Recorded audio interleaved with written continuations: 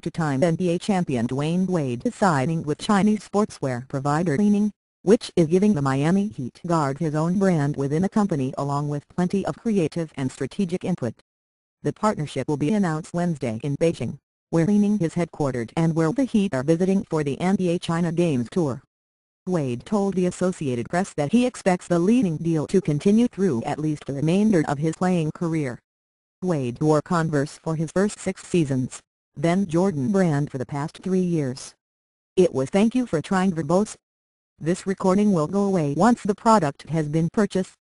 A great 9 years, but for me, it was just time to move on," Wade told the AP.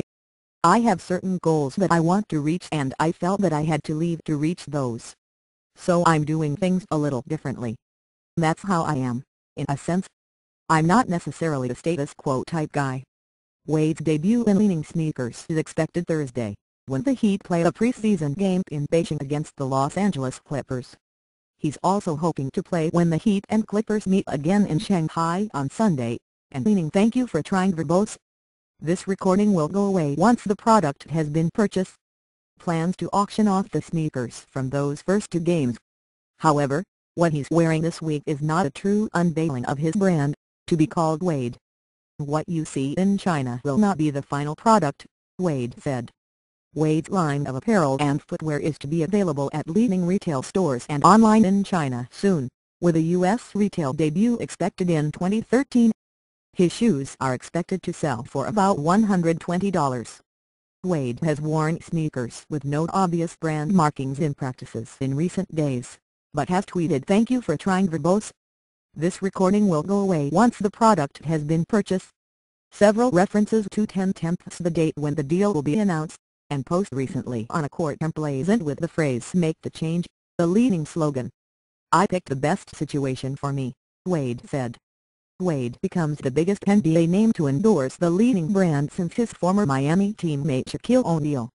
Wade said he has gotten to know Li-Ning, the brand's namesake, after first seeing the Chinese gymnastics hero, the winner of 6 medals, 3 gold, at the Los Angeles Olympics, when he lighted the cauldron at the 2008 "Thank you for trying verbose. This recording will go away once the product has been purchased." Beijing Games. Wade helped the U.S. win basketball gold at those Olympics. "I had to get to know him and have him get to know me," Wade said.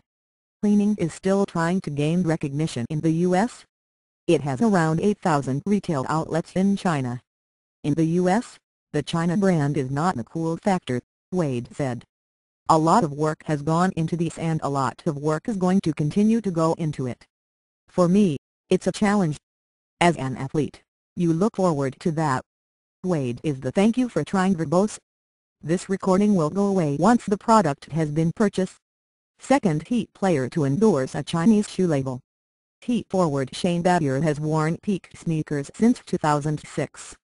"My biggest concern was the language barrier," Battier said. "But all in all, it's been a great experience. It's been fun." Wade's deal with Jordan Brand expired September 30th. He will have say in virtually everything about his brand, from design to endorsers. He's hopeful that he'll be able to wear something close to a final product by October 30th, when the Heat open the regular season against Boston. "I'm not rushing," Wade said.